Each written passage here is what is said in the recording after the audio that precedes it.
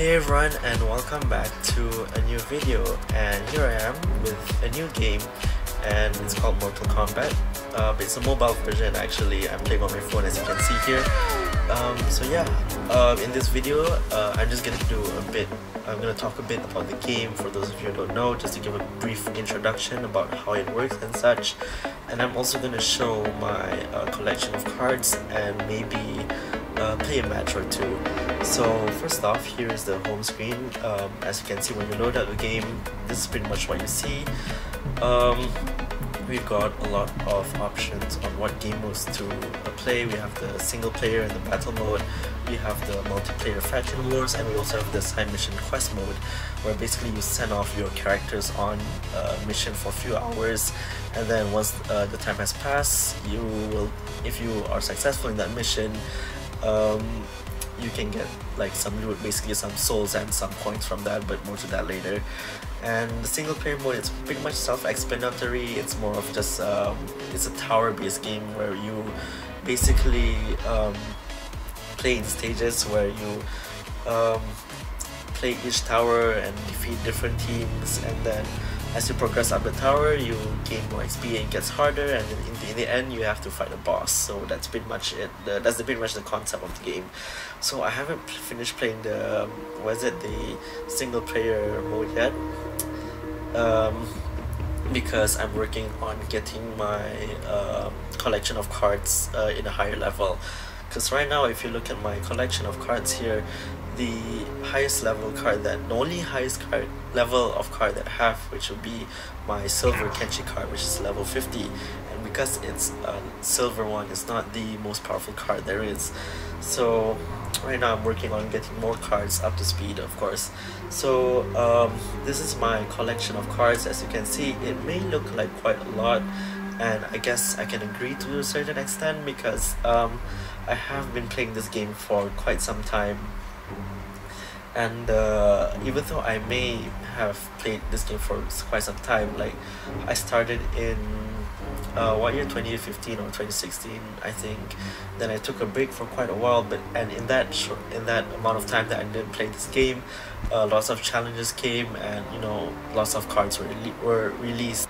So as you can see on the screen here, there are actually quite a lot of characters, but if you look closely, like there's like a variety or different types of the same characters, and these are the characters I mentioned that were released in like challenge updates for this game.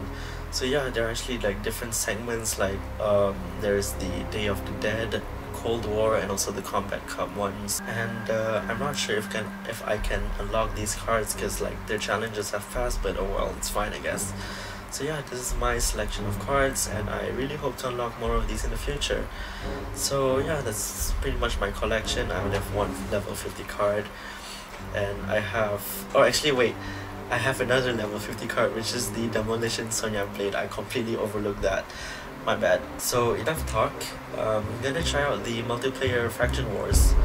So just gonna do a quick battle, but first, before going into the battle, I'm gonna show you the different teams of cards that I have. So in this game, you are allowed to have 3 teams of cards. So this is one of my teams, which is comprised of Kenshi, Raiden, and Jade.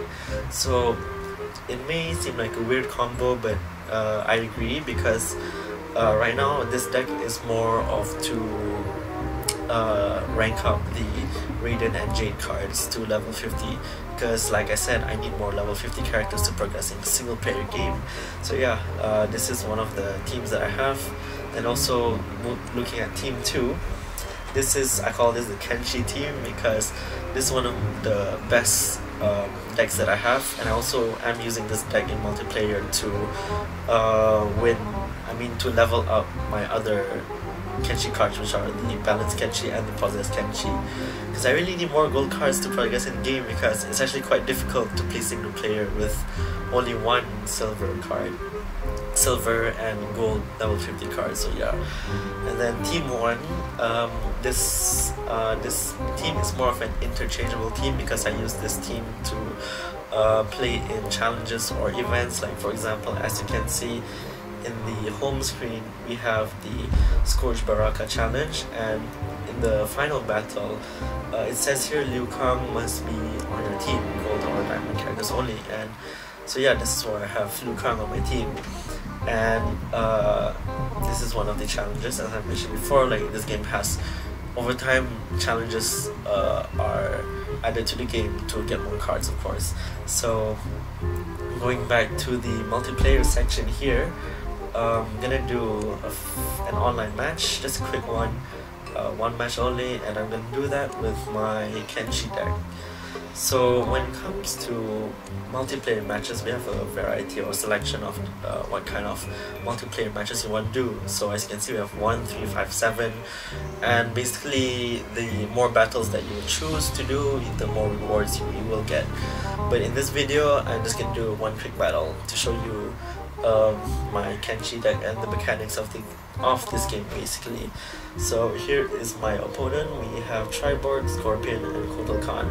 So unlike the console version of Mortal Kombat, like the mobile version, for those of you who have played Injustice or Injustice 2, the mobile version, you can see that it's more towards just tapping on the screen multiple times and following the commands, like swiping up, down, left, right. But the way I see it, even though it may just be limited to tapping and swiping, it's more of a tactical game where you have to work on upgrading your cards and upgrade their skills and talents to make it a more interesting game basically, because like the better skills you have for a certain character, the more powerful your character will get. So if you look at my Kenshi card here, just a second, I have maxed out a lot of things. I have improved the stats a whole lot. As you can see, the Roman numeral 8 is basically because I have fused 8 Kenshi cards together to get these stats that I have right now.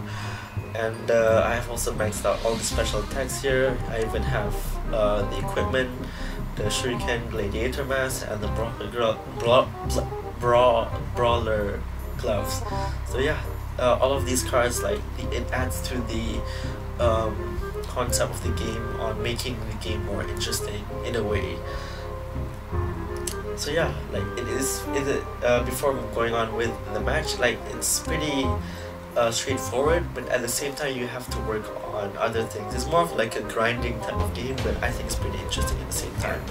So to start off, so when it comes to multiplayer matches, it's quite simple in the sense that more often than not, you will only have to use your most powerful character. So using the first power up, see, I'm swiping up on my team right now.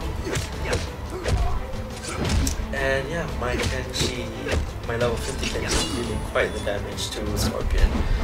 So now the power drain attack, so he doesn't use his power up or special attack. But for the sake of this video, I'm gonna use another character. It's pretty easy actually once you... Ow, that hurts. As I was saying, I'm tapping on the screen a lot. Ow. Okay, so... and this is my possessed Kenshi. And... tapping again on screen. See? That's simple. So yeah, but even though it may look simple, like for those of you who have been playing the game as well, clearly, like, it's not as simple as just you know, defeating the enemies, because it gets a lot harder when your opponents are like really high level characters and, you know, maximum fusion and such. You get the idea. So I guess that's all for this introductory Mortal Kombat mobile game video. Leave a like if you like this video, and of course don't forget to subscribe if you haven't already. So until the next video, see you then, bye bye.